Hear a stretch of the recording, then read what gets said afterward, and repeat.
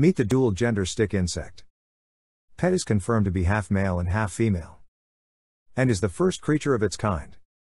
A pet stick insect gave its owner a shock when it shed its skin, and revealed itself to be half male and half female.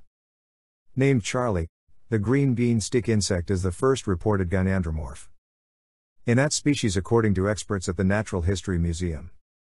They said the creature, which shed its skin at home in Suffolk, to reveal the bright green body of a female and brown wings of a male, was a particularly impressive specimen. Unfortunately, the insect would have to be euthanized, so it can be studied in the future, because if they die naturally the creatures shrivel up and lose their color. But when it shed its skin, people began to take notice about the stick insect, known as Diaphorod's gigantea. That means half of it is female, the green side, and half male, brown side with a wing. Males typically have a body length between 3.5 inches and 5 inches, while females grow to between 5.5 inches and 7 inches.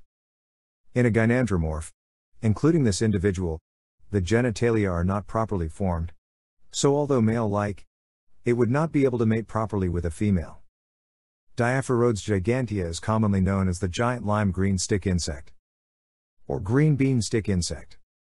The species is native to 3 Caribbean islands, St. Vincent, Grenada and St. Lucia. And in the wild they feed on the leaves of plants and trees in rainforest areas. In captivity, the insects eat the leaves of brambles, eucalyptus or oak.